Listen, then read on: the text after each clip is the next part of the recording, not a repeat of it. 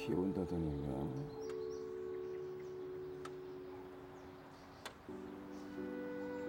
그 목걸이는 뭔데 맨날 가지고 다니세요?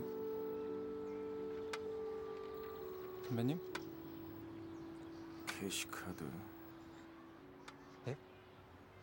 들이대기만 하면은 현금이 술술 뽑히는 캐시카드. 그런 게 어딨어요. 나 신경 쓰지 말고 네 할 일이나 하세요.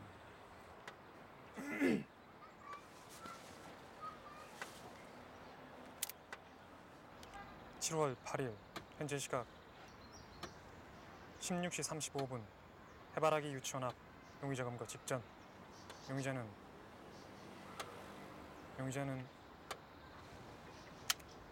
선배님? 우리가 잡을 놈이 누굽니까? 아, 새끼 참 말 많네. 그냥 아주 나쁜 놈이야.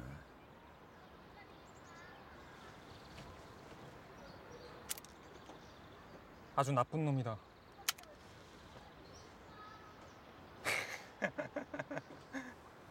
선배님? 어제 라디오에서 들은 말인데요. 부부 1000명한테 설문조사를 했는데 다시 태어나도 지금 배우자랑 결혼하겠습니까? 그랬더니 그러겠다는 사람들이 남편들은 10%도 안 되고 아내들은 몇 프로게요? 선배님? 듣고 있어. 몇 프로인데? 무리 50%나 되는데요.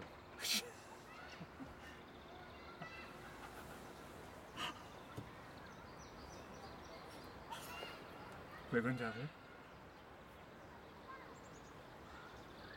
선배님? 아이씨, 그냥 말해. 자꾸 물어대지 말고 그냥.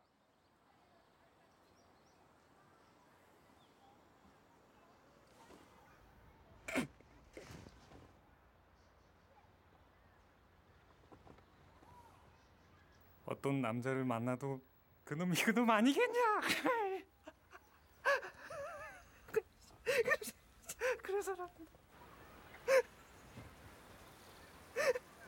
캔커피나 사와라.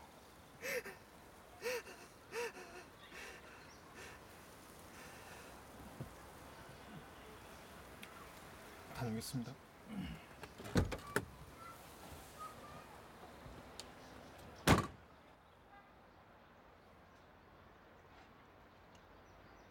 유치한 새끼.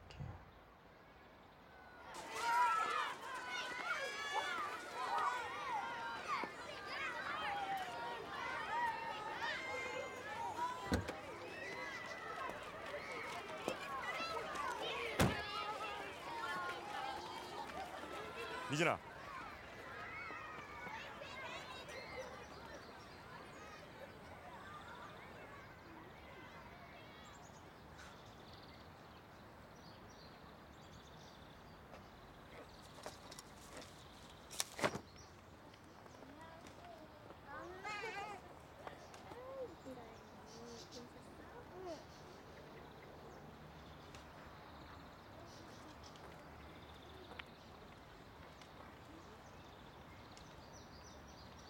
미친년.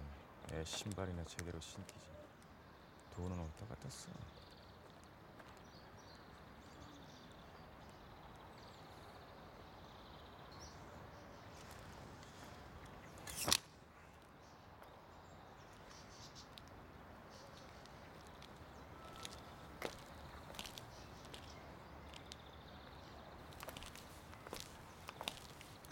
저거 하나 사줘야겠다.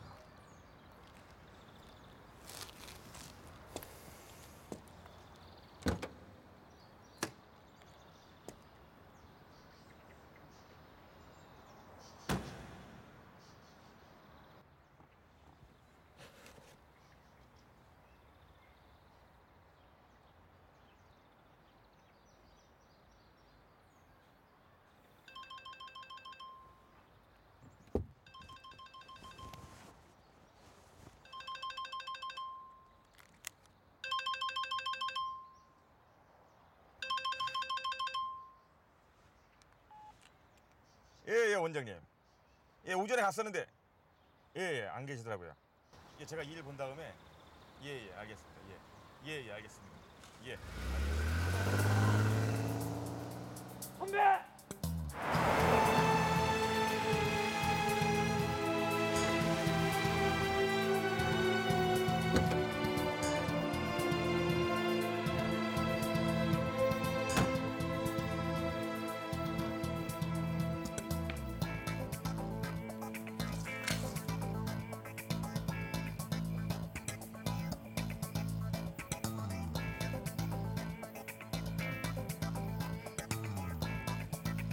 후위 환자 당분간 국립병원에서 보호하기로 했어요. 오늘 중으로 앰뷸런스가 올 겁니다. 네, 잘 됐네요. 그렇게 알고 있겠습니다.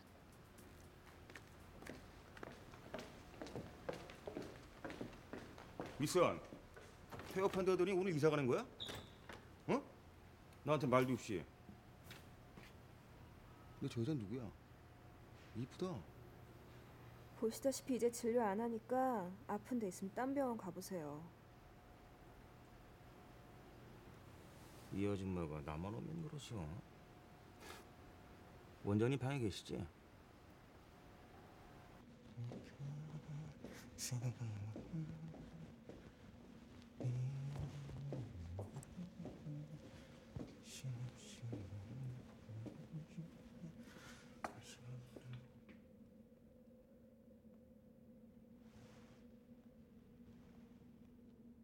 뭘 보시는 거야?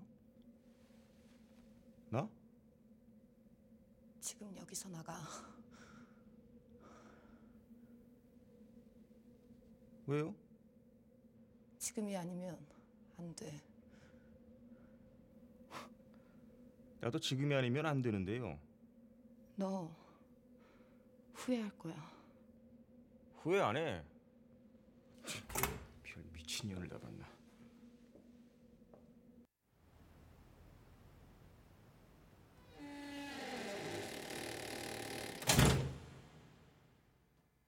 원장님. 원장님?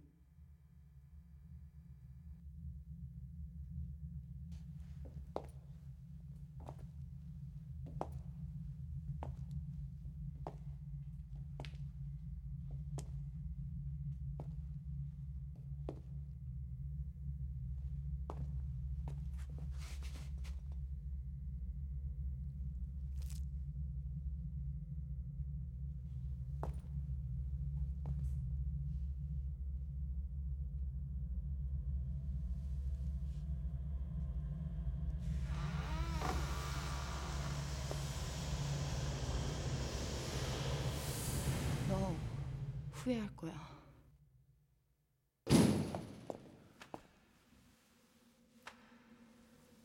이봐! 제시! 제시! 제시, 좀 전에 여자 하나 못 봤어? 거 있잖아, 저 무스 바르고 자다가 깬 머리.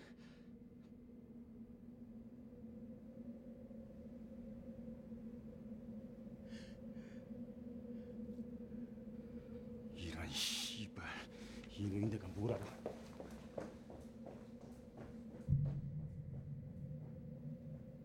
이거 봐! 좀 전에 여자 하나 이름 내려오는 거 못 봤어?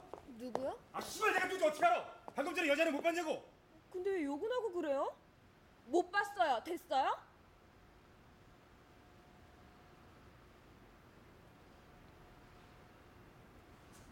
누굴 찾는데 그래요? 어이. 일단 정지. 됐으니까 가만 앉아 있지. 권 형사. 안 돼. 병원장이 죽었어. 인원 좀 데리고 일로 좀 와줘야 되겠어. 야, 이 새끼야! 사람이 죽었다고, 이 새끼야. 아, 지금 나 혼자라니까. 아, 그 새끼가 뭘 알아? 아, 지금 나 혼자라니까. 이 양반아, 이동 시간. 여기가 어디냐면, 여보세요.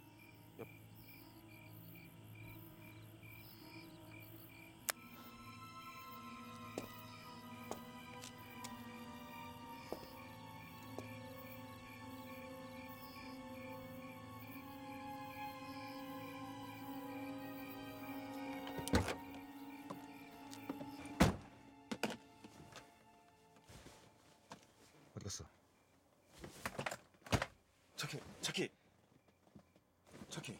어디 갔어? 어디 갔어? 이런 씨발 새끼들.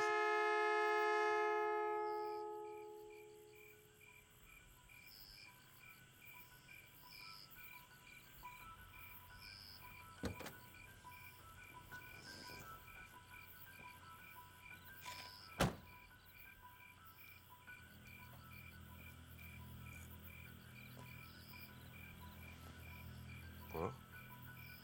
후회하게 될 거예요.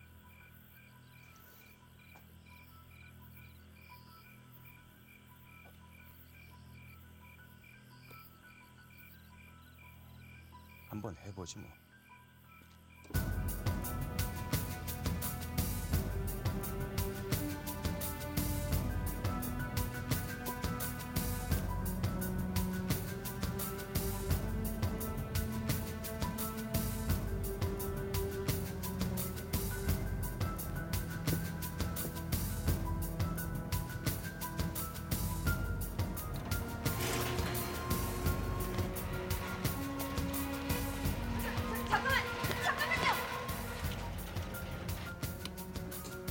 뭐 하는 거예요? 왜 이러는 거냐고요? 아직 업무 끝난 거 아니란 말이에요. 내 말 듣고 있는 거예요? 이봐요. 사람 무시하는 거야 뭐야? 이봐요. 왜 셔터 안 그래요? 빨리 열쇠 주세요. 열쇠 달라고요. 귀찮게 할래? 당신 지금 공무집행방해야. 아니 형사면 다야? 왜 자기 마음대로 엘리베이터 멈추고 셔터 내리고 그러냐고요? 간호사면 다야. 왜 형사님한테 함부로 시부를 쌓고 그러셔요? 어머머. 어머머?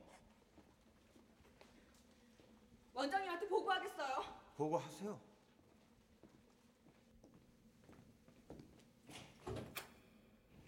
원장님.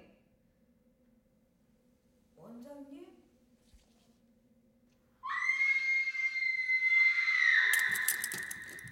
주둥아리가 문제지.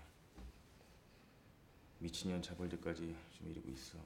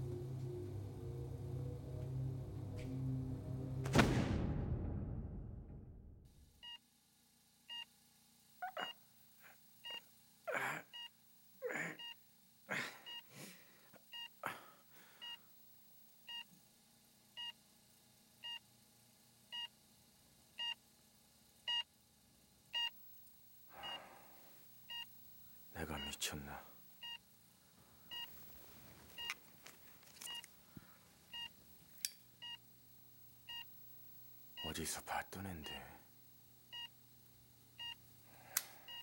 지금 내가 무슨 소리를 하고 있는 건지.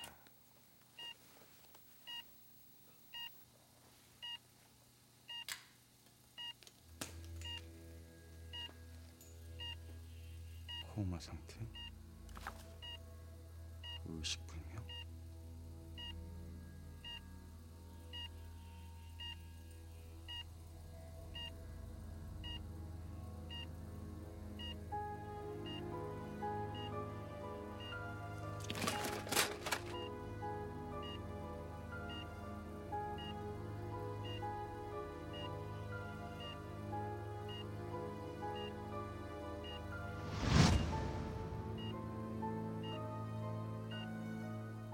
장소원이 개새끼.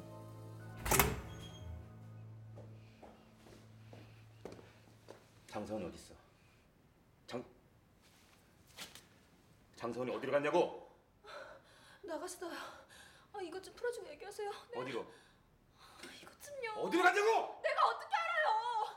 낮에 원장님하고 말다툼하고 나서 화내서 밖으로 나갔다고요.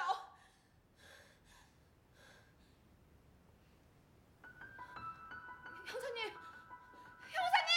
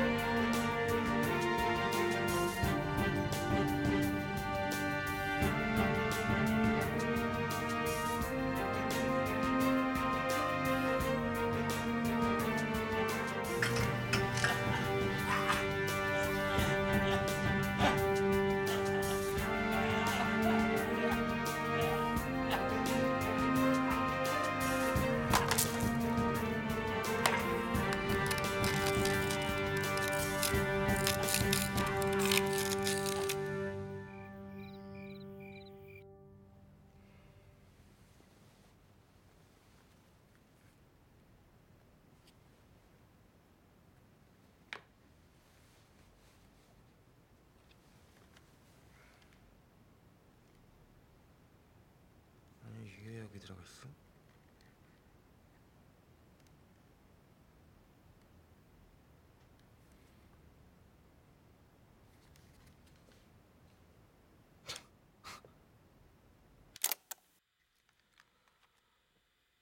범인은 의사 장서원이다. 장서원이가 식물인간이 있는 방에서부터 원장을 공격했다. 원장이 원장실까지 도망쳤지만 장서원이가 따라와서 죽여버렸다.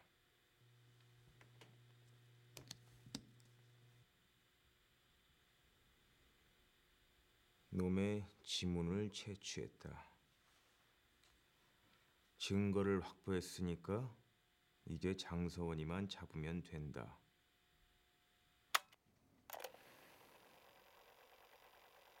7월 8일 현재 시각 16시 35분 해바라기 유치원 앞 용의자 검거 직전.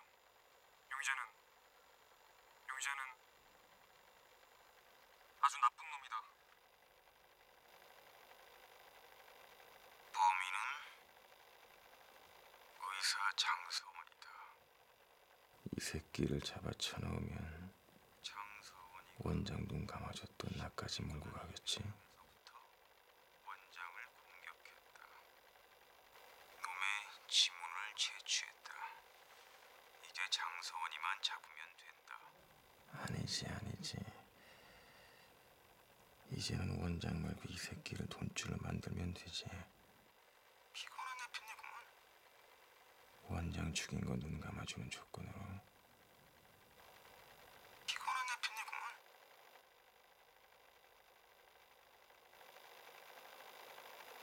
피곤한 애편이구만.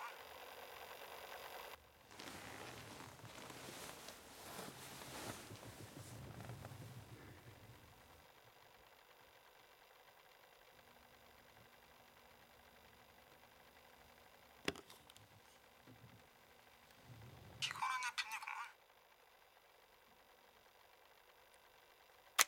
이 자식은 뭘 녹음하는 거야?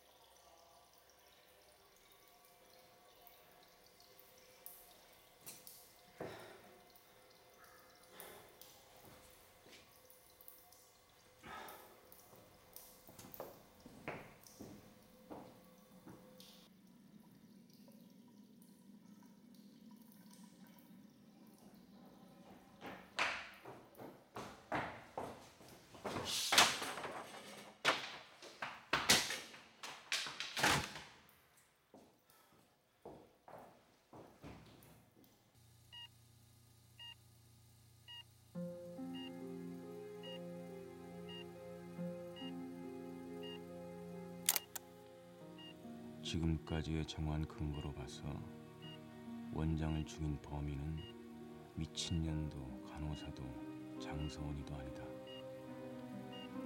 식물인간이다. 말이 안 된다는 걸 나도 안다.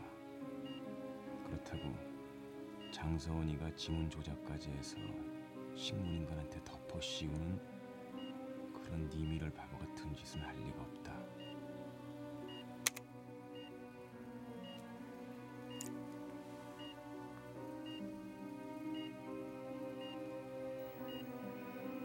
네가 정말 사람을 죽였니?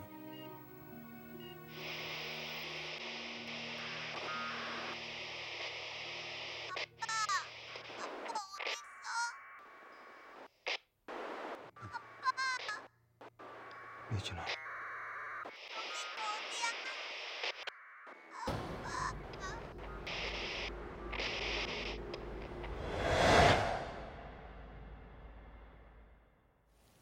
우리 혜영이 좀 찾아주세요. 직원들한테 도와달라고 좀 해주세요. 지금 일 안 하고 있는 사람들도 많잖아요. 일하라고 앉았네. 아유. 아 요즘 여자들 말이야 정신머리가 다 대머리야. 에? 아 서방이 버려다 주면 그거 갖다가 소 뜯고 운전이나 하고 아 발가락으로 집구석에서 앉아갖고 돈이나 세고 앉았으면 됐지. 아 몇 푼 번다고 견나가니 왜 견나가? 아 그렇게 애가 없어진 거 아니오? 계단 하나 제대로 걸어가지도 못하는 애가 어딜 나갔다는 거예요? 이 병원 어딘가에 있어요. 방송부터 해줘요. 돈은 없고 애 새끼는 아파 뒤지고 병원비랑 그냥 오줌 누듯이 그냥 쫄쫄쫄 나가고 돈 벌긴 또 존나게 힘들고 그러다가 애가 없어졌슈. 뭐여 저 아줌마 지금 쇼하는 거 아니여? 도대체 제가 몇 시간이나 병원을 비웠다고 그래요? 제가 몇 시간이나 혜영이 옆에 없었다고 그러세요?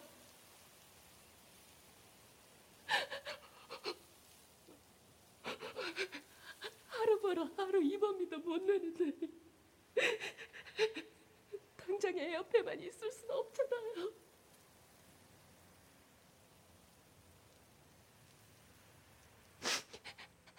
제 딸 좀 찾아주세요. 제발, 제발.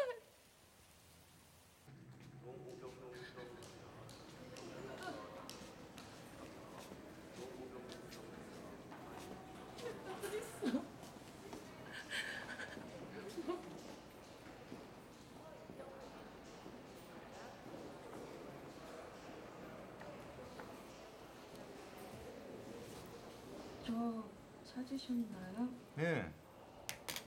밥 맛있게 먹었어요? 나는 애 찾느라고 물 말아 먹었는데.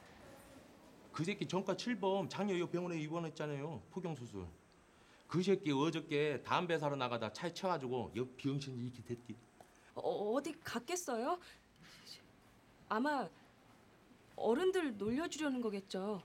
예, 요즘 애들이 얼마나 영악한데요. 제 조만간 나타나겠죠. 예, 그럴 거예요. 근데 왜 말을 더듬으세요? 수상하잖아요. 제가 뭘요? 아니 일세 어디 갔겠어요? 가 말이 되냐고요, 아가씨.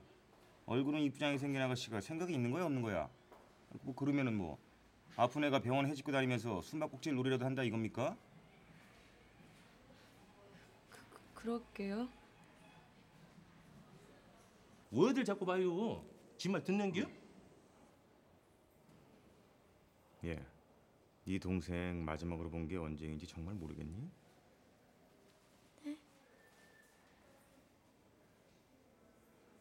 네 동생 마지막으로 본 게 언제인지 정말 모르겠냐고. 잘 모르겠어요.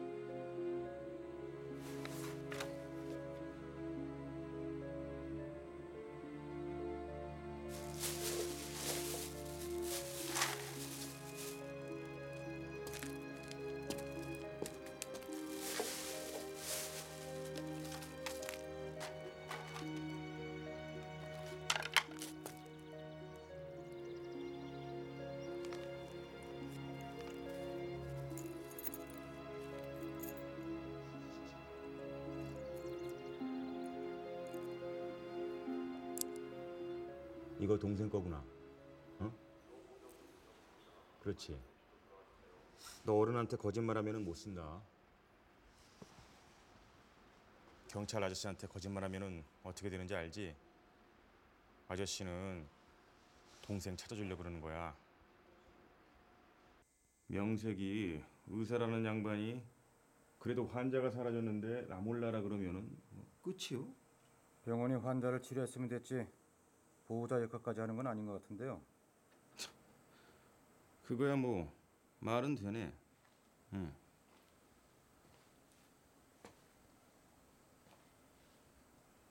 아니, 이런 것도 따로 소장하시나 보죠? 이런 거는 수술실에 있어야 되는 거 아닌가? 이름까지 새겨놓고 아주 생꼴값을 말이야.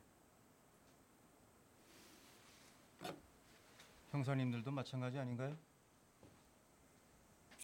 사용하지도 못하면서 늘 휴대하고 다니는 총과 같은 거죠. 그냥 장신구입니다.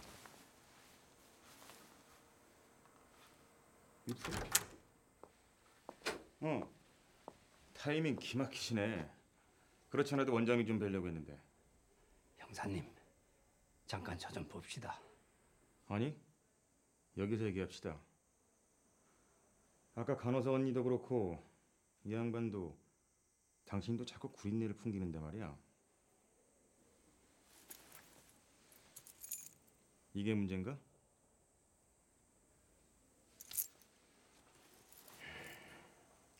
어떡할까?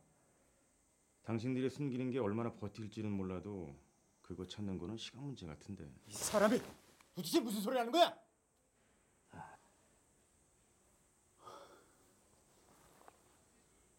도대체 무슨 소리 하고 싶은 거예요? 원래 구린내는 똥개가 잘 맞거든요. 이대로 병원 간판 내리게 해드릴까요? 아니면은 아니면 뭐 좋은 게 좋은 거라고 원장님이 생각하시는 것과 같은 걸 추진해 볼까요?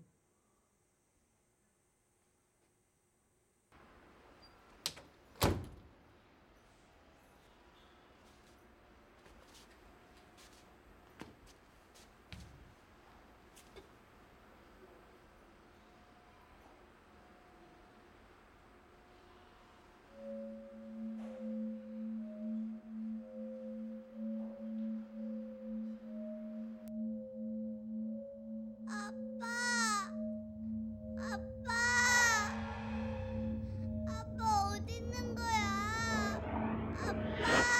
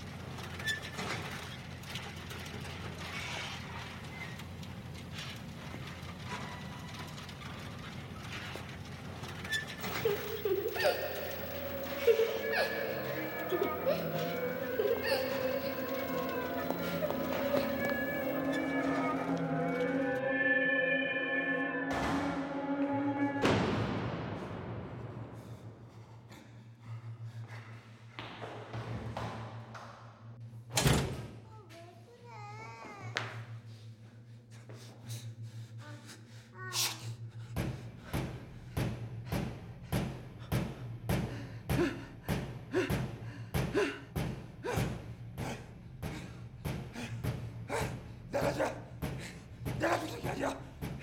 내가 아니야. 의사들이 널 죽인 거야. 내가 아니야. 내가 죽인 게 아니야. 의사들이 널 죽인 거야. 내가 아니야. 내가 아니야. 내가 아니야. 내가 아니야. 의사들이 널 죽였어. 의사들이. 아니야. 내가 죽인 게 아니야. 내가 죽인 게 아니야. 내가 죽인 게 아니야.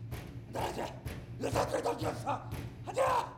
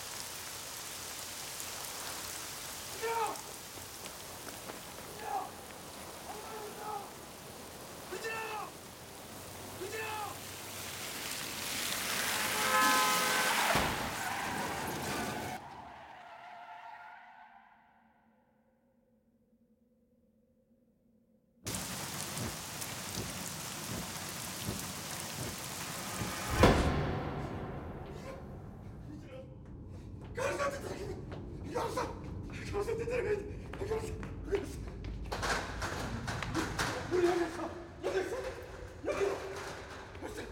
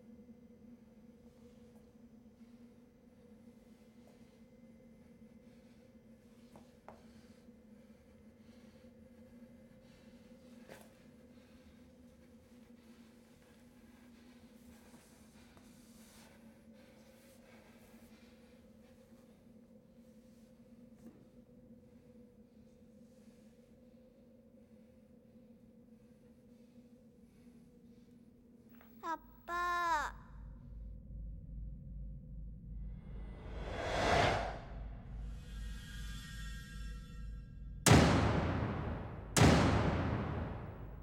아빠. 아빠?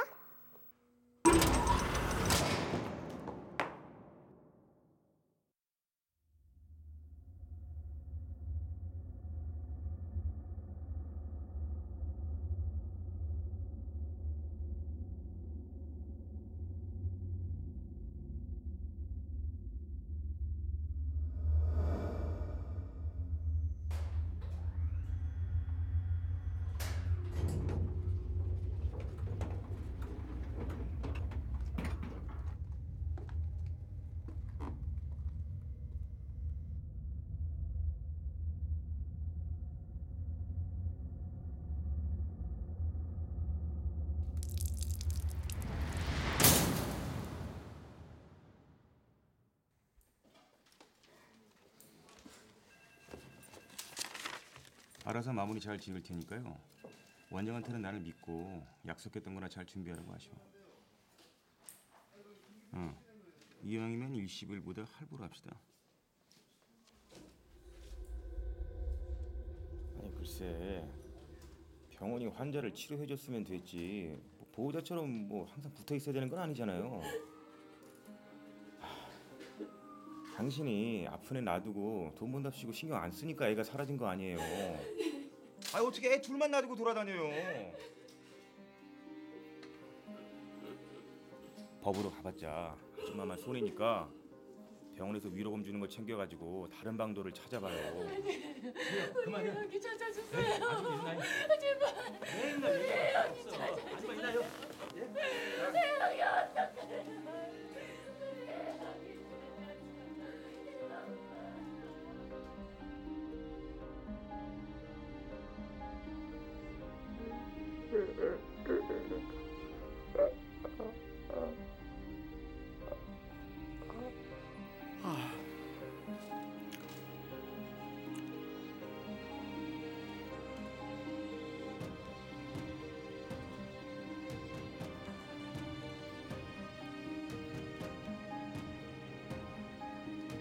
피곤한 내 핀내구만.